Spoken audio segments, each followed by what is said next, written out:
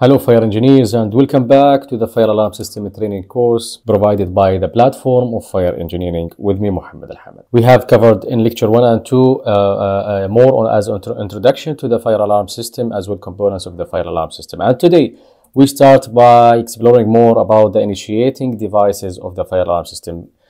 Before we jump on the initiating, just a reminder on the components of the fire alarm system, what we covered and what we will be covering more in the next lecture. So today we are talking about the initiating devices mainly. So as initiating devices, the various type of initiating devices that can be incorporated into the fire detection and alarm system are mainly categorized as automatic and manual alarm devices. If we look into the automatic devices, what we have the spot type. Everybody know it's a famous as a smoke or heat, multi-sensor, all as categorized as automatic type of detectors, smoke, heat, or multi-sensor.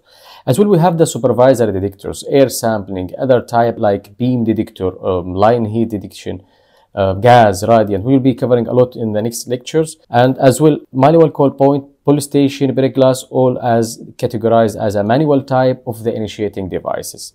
So what we explained previously in lecture 2, that the initiating devices consider as the input to the fire alarm control panel. If we come here to this the photos and I ask you as a break glass, or this is as a call point, what is the type?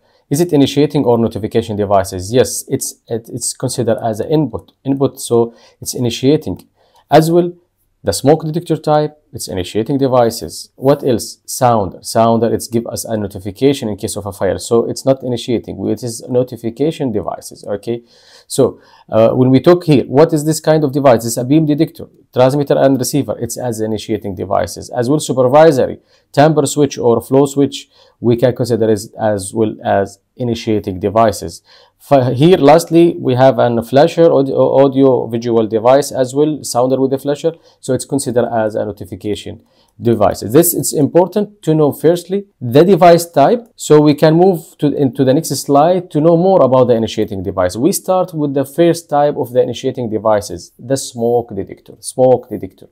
The smoke detector here is not meaning only the spot type model. No, we are talking about different types of smoke detection. We will look into that right now.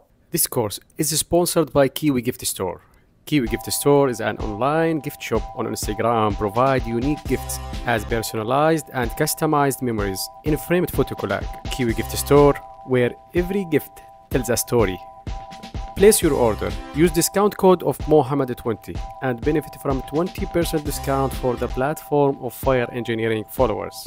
Before we start, just remember, while you start designing the fire alarm system, there is a lot of consideration to select the type, a suitable type of smoke detection or fire alarm system, depending on, as we say, occupancy, ceiling shape, ventilation, ambient environment. Also, if there is a gas characteristics in the area where we are designing, as well, let me say the height of the ceiling as well can affect the type of smoke detection. Since we are talking now on the smoke detection type, this is the main types of smoke detection. As I said, it's not limited to spot type. We have a spot type, we have an aspiration, air sampling type, we have a beam detector. Also, it's considered as a smoke detector, but it's a special type of the smoke detection. Video type of smoke detector. So, as main categories may you hear in the market about the ionization type of a smoke detector or photoelectric smoke detectors type, optical smoke. Right now, these days, we hear in UAE only about the photoelectric. Why? Because simply the ionization type is banned in the UAE and in a lot of countries. Why? We'll come to know in the next slide. We'll know more about the ionization and photoelectric smoke detector type. So talking about the ionization type of smoke detector, as we say, it's banned in UAE and many other countries. Why? The reason because it have a small amount of radioactive element or material between electrically charged plates or electrode. Electrode as a positive and negative ionizes the air and cause current to flow between the plates. So when the smoke particles enters the chamber, it disrupts the flow of ions, reducing the flow of current and activating the alarm. So whenever there is a smoke enter the chamber here, okay, it will be disrupting the flow of the ions and reducing the flow of current, activating the fire alarm. This type of ionization type smoke detector was used previously, and as we say now, it's banned in the UAE. So we're talking about the photoelectric type, which now mostly of all of the devices are manufacturing using this kind of sensing technology. It operates using the light scattering principle and contains a light source LED and a light sensor placed inside the chamber. So light source and light sensor generating a light beam in the chamber. So when the smoke particles enter the light path, the light strikes the particles and it's scattered into the photosensitive device, causing the detector to respond. So simply this is based on the LED light or a beam light between the light source and light sensor. So guys, whenever you design the fire alarm system or you review the fire alarm system, we need to consider the photoelectric smoke detector type. As we say, it operates using the light scattering principle and contains a light source and light sensor placed inside the chamber. I hope it's clear for you guys. So we move to the next slide, and I have a quick tip on the fire alarm addressable system. You heard while you are working about hard addressing and soft addressing. So there are two main types to address the fire alarm devices. As we say, it's addressable system, and each device will get an address. And as well at the programming stage or during the maintenance, we will be facing a situation where you need to replace the device and addressing it with a new address. So you will find some brands working on the methodology of hard addressing, that you will find binary number or dip switch on the detector base, while another model of or another branch of the fire alarm using a soft addressing by like handheld programming tool or as well computer directly by as a software programming. Keep in mind the general requirements for smoke detectors, and this is based on the UAE Fire Life Safety Code of Practice 2018 in table 8.1. As we say, we are covering in this course chapter 8 of the UAE Fire Life Safety Code, and this is talking about the initiating devices. All kind of detectors shall be approved and listed by civil defense. Now, whenever you have a problem or a situation that there will be the device is subject to mechanical damage, the device shall be protected by a guard. As a general practice, the device shall be installed or mounting on the surface or on the ceiling. But in some cases, the device can be recessed inside the ceiling, but the device shall be listed and tested for this purpose of installation. As well, lastly, about the maintenance, the fire alarm smoke detector types shall be installed in an accessible location, so to provide for the inspection, testing, and maintenance with a clear and easy access to the devices. So the question, where to install the smoke detectors? Shall we install it in kitchens? Shall we install in bedrooms? Shall we install in corridors? Here we are talking about the area or the locations, not the distances between the devices. So the smoke detectors, if it's required in all room or no? My answer for sure, yes. In which hazard or building shall we provide the smoke detection system? And what about the requirements of bedroom and kitchens? The answer is easy. Simply in all buildings, in all rooms, we shall provide a smoke detection. So in referring to the UAE Fire Life Safety Code of Practice, Chapter 8, every building shall be provided with an addressable fire alarm detection system. As well, every building, enclosed structure, enclosed equipable spaces, and building under construction as well shall be provided with a smoke detection system or fire alarm system. Now, about the detector coverage, it shall include all rooms, halls, storage areas, basements, and for every enclosed usable spaces shall be provided with a smoke detector. So whenever we start designing the system, we need to look into the layout of the building and start designing based on, as we say, considering all rooms to be protected with fire alarm. About the distances and the spacing between the detectors, for sure will be covered soon in the next slide, so stay tuned for more lectures by the platform.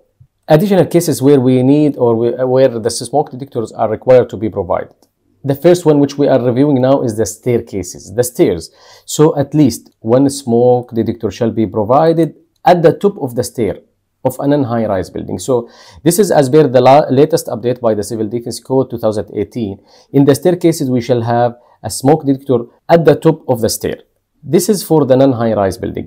In high-rise and super high-rise buildings, along with one smoke detector at the top of the stair, a smoke detectors or multiple smoke detectors shall be provided every 23 meters at the intermediate landings of the staircases. We'll have example, guys, in the next slide to explain more. About the elevator shaft and additional cases where we need to provide a smoke detector, we need to provide at least one smoke detector at the top of the elevator shaft of a non-high-rise building to initiate elevator recall. So, as you note in this layout, out, we have a smoke detector at the top of the elevator shaft. Now, in the high-rise and super high-rise buildings, along with one smoke detector at the top, we need to add a multiple smoke detectors as well in the intermediate levels every 23 meters. So keep in mind, 23 meters as a number shall be provided, as a distance shall be provided a smoke detector for the high-rise building. In this example, you can see this building considered as a mid-rise building. Mid-rise building, as per the UE Fire Life Safety Code of Practice, we shall have one smoke detector at the top of the staircase, and here it's provided. Where this example, the high-rise building shall be provided one at the top, and every 23 meters, and the intermediate landing, same landing of the door, we shall provide a smoke detector. So every 23 meters, we shall provide a smoke detector. Hope that the smoke detector location, as we say, it's easy. We provide, as we say, in every room, in all locations, in all halls, in all stores, basement, if it's not protected by sprinklers. As well, we have additional cases like in the stairs, elevator, and let us take also additional case about the partitions. Now, normally, if you have an office room or a room provided with a partition, meaning that the wall is not closed and it's not a separate room. So we have room number 1 here, separated by a partition, and this is room number 2.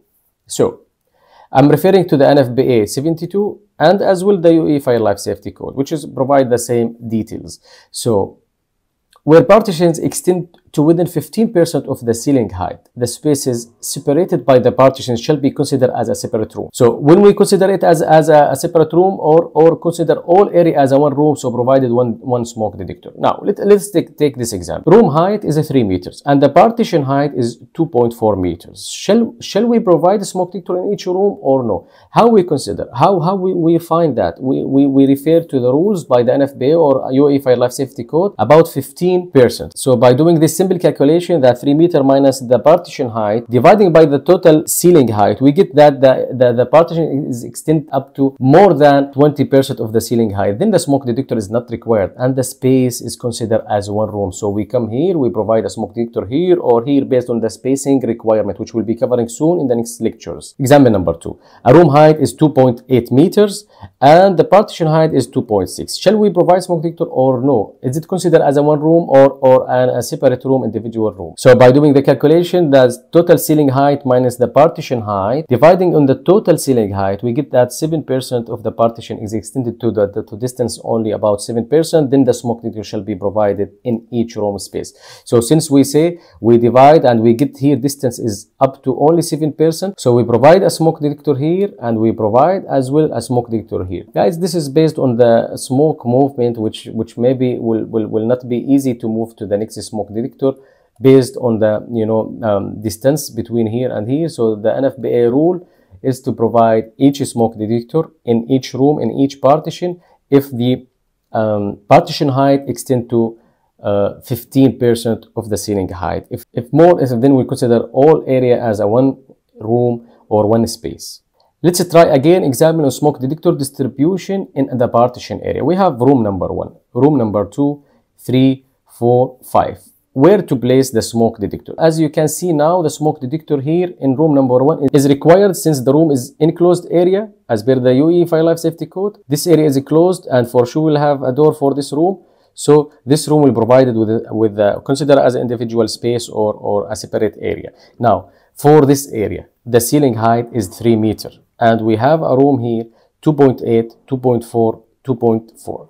Now by doing the calculation 3 meters minus 2.8 dividing on the total height, percentage will be less than 15%. Then this area considered as a separate room. Now for sure 2.4 minus 3 meters minus 2.4 and dividing by 3 meters, we will have as a percentage more than 15%. Then we'll consider all area as a one space. Now, how to divide the smoke detector based on the spacing requirement? The spacing requirement will be covering soon in the next slides and next lectures. But here, let me say that as it's one room, we will come to know more about the spacing. But generally, the spacing between smoke detector shall be 9 meters. So we'll have here one smoke detector and another smoke detector. So why we did not provide it in each room? Because based on the calculation, this area considered as one space and this room considered as a separated area, this one separated area. So this is the way how to design office or areas provided with a partition. So we reached to the end of today's lecture. Engineers, I hope you got benefits from today's lecture. As I say, we'll cover more about the spacing of the smoke detector. Thank you for watching. Keep tuned for the next lecture by the platform, and see you soon.